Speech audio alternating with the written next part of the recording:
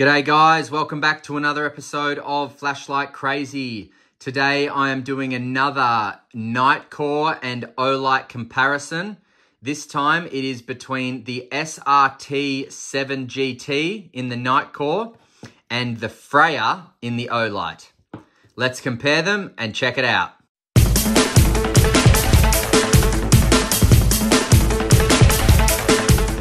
All right, so firstly, let's go over the accessories. So the accessories in the Freyr are going to be your user manual down there. You will get a two-way pocket clip and a charger in this bottom box here. You will get this snazzy Olight holster, which is typical Olight. And you are going to get your wand, kind of like traffic control wand, for your red, blue, green outputs here, which I will go over. Now, the Nitecore accessories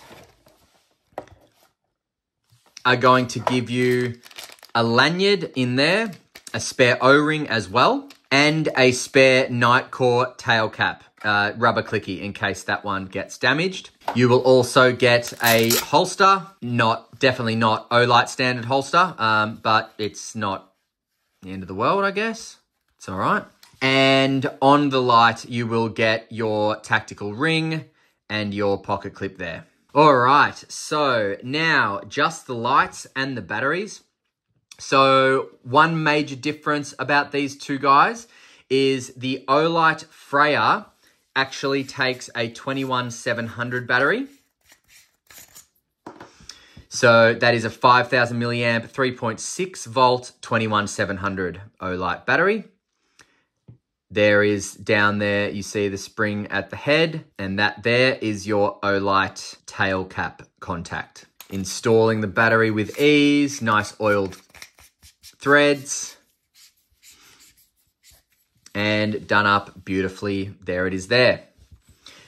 Now, there's something I just want to cover. I'm going to cover a lot with Nitecore especially. Now, Nitecore has a very, very large grey market production. And this light actually came from a grey market. And this light came with some very weird things because it came from a grey market. First and foremost, it did not come with a warranty. And if there was something wrong with this light and I ever wanted to replace it, I had to contact a grey market company in China, and I'm sure would be very difficult to get this light fixed. So basically, I took a punt on this a long time ago. Also, if you can see here, the tactical ring here is actually a different shade black than everything else. So certainly doesn't seem like a genuine Nitecore tactical ring. But also, one of the most important differences is, look at the battery it came with. Doesn't look like a Nitecore battery to me. So that is just something to be aware of, guys. And as I said, I am going to cover this more times in my Nitecore videos. But when you go Nitecore on a grey market, as opposed to an authorized dealer from Australia, if you're in Australia, you are not going to get a warranty. You're not going to get the ability to send it back if it is broken. And you are likely to get some very weird accessories like this generic 18650 battery. So just keep that in mind. Anyway, back to the comparison. 21700 over here on the Olight, 18650 on the Nitecore. Okay, so keep that in mind, guys. There is the bottom of the Nitecore, no spring there.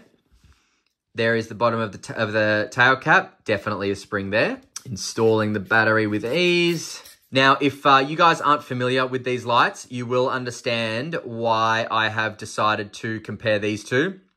They are, in fact, very, very similar. So the similarities are that they both have red, blue, and green outputs. The Nitecore does have a UV output that the Olight does not have.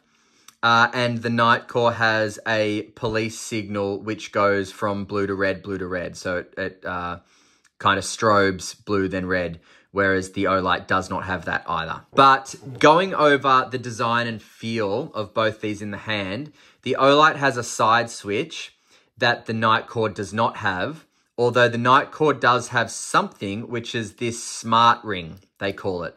So this is actually how you change your outputs. You just turn this and it will change your outputs, and I'll show you that in a moment. Whereas the Freyr just has a side switch where you can turn it on and off from, and of course a tail cap, the typical Olight tactical tail cap, half press for medium, full press for turbo. Now, if we just take a look here, remember this does come with a two-way pocket clip, guys, but it is just not installed. But you have two areas, one at the top, one at the bottom, to actually install that pocket clip there. Whereas the Nitecore also has two spots to implement the pocket clip, but you would have to take the tactical ring off on the Nitecore if you wanted to put the pocket clip down there. Otherwise, it just wouldn't work. So both of them have a lens up, lens down option for their pocket clips. Now, the tail cap on the Nitecore is a rubber clicky, and it is the only way to turn this light on.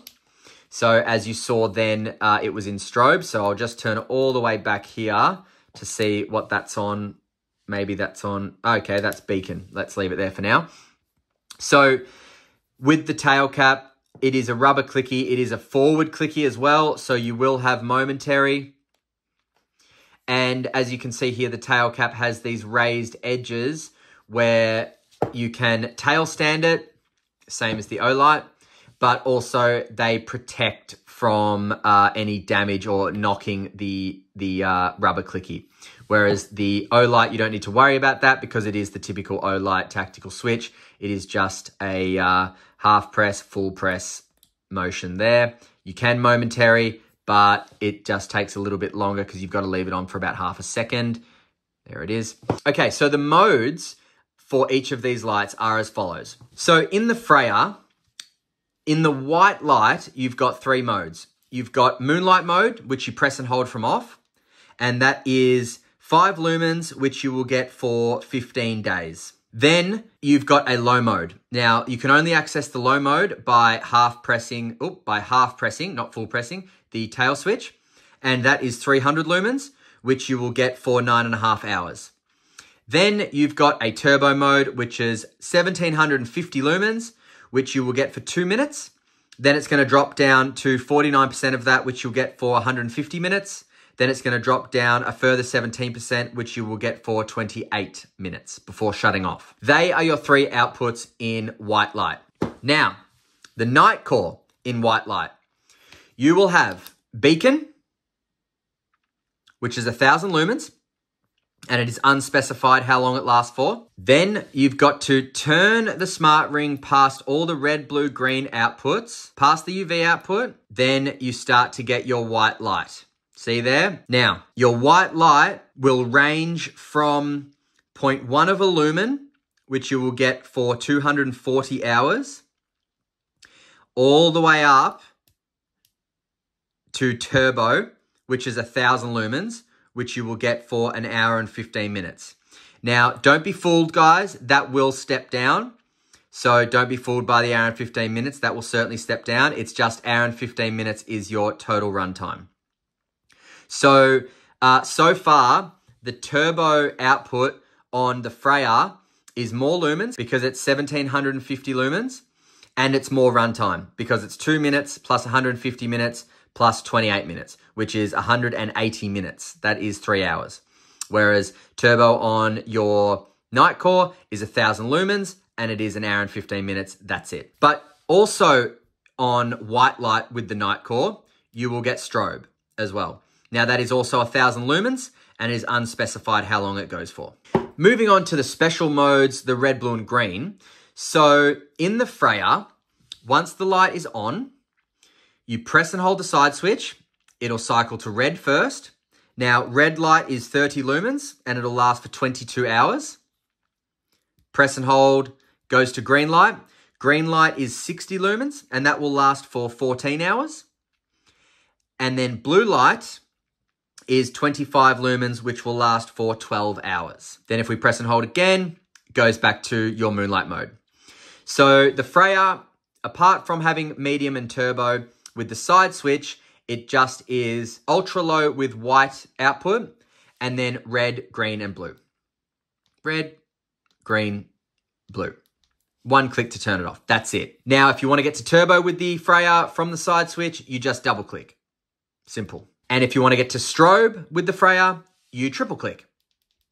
There we go. Strobe is also 1750 lumens. So, very similar in their makeup. The Nitecore does have a few extra modes than the Olight. Apart from having beacon, which the Olight does not have, your Nitecore will also have a police flashing mode, which is that.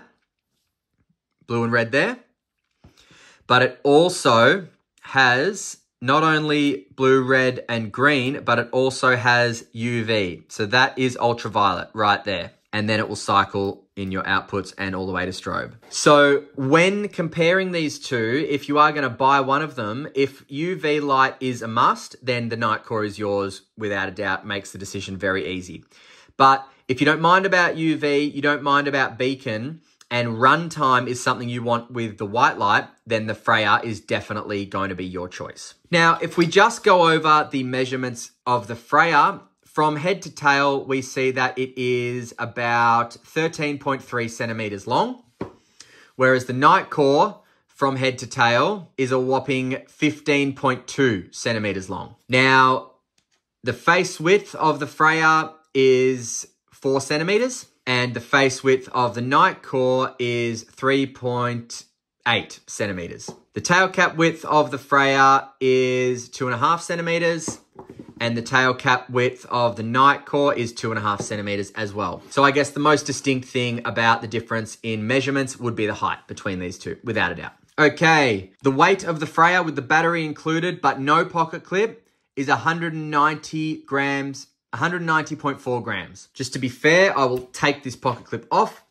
Now, the weight of the Nitecore with the battery and no pocket clip is 211.86 grams. So it is a taller light, it is a heavier light, the Nitecore. Another thing to think about, guys, is the magnetic top of the Olight compared to the non-magnetic top of the Nitecore. This can be used for LDOCs and things like that. Obviously, it's magnetic charging with the charging cable, whereas the Nitecore should have been given to me with a battery that takes USB-C charging, but instead it was given to me with a battery that needs to be put in a portable, in an external battery charger. Now, let's just have another look at the difference in how these lights look, because that may play a big role as well. Some people are very, very picky with looks. There's the head there. Both got smooth reflectors. I think the Nitecore has a Cree XPL high V3 LED, and the Olight doesn't specify, but from looking at it down there,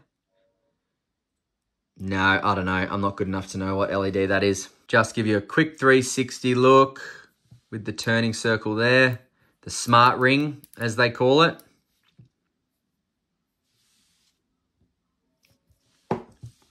The Freyr, much more simple design, the Freyr. I do like that. Much more EDC friendly.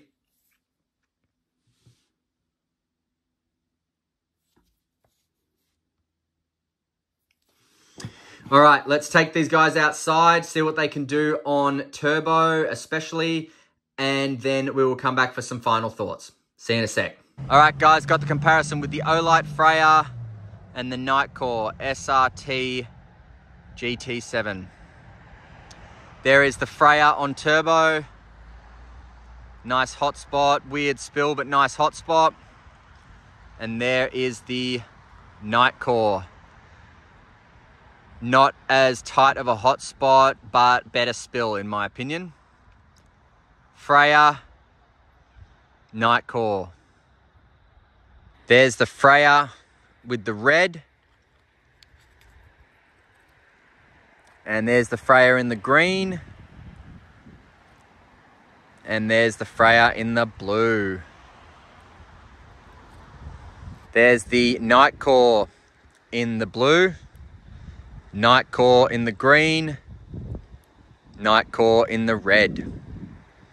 And of course the Nitecore has red and blue flashing. And the Nitecore has UV there. All right, final look. Nitecore on turbo, Olight on turbo. Nitecore, Olight. All right, guys, back to the lab. All right, so they are both quite impressive on turbo as well. The red, blue, and green are fairly similar, but the run times on Olight are unbeatable. So it just depends on what you want to do.